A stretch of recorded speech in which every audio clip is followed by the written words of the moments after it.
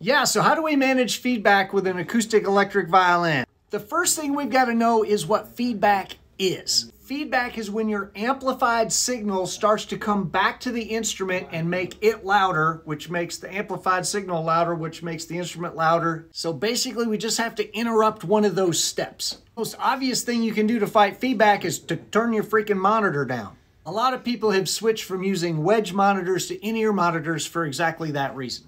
But, you know, the front of house is still cranking pretty loud. Your instrument could actually be feeding back from front of house. Now, usually it's not a full range feedback. There will generally be a couple of frequencies that are problematic. And what a good engineer will do is he will identify what that frequency is, and they will just notch it out of your signal. We can only do that with so many frequencies before we start affecting the sound of the instrument as well. Honestly, there's way more to it than I can get to in 60 seconds. Check out our YouTube channel for a longer video on this topic.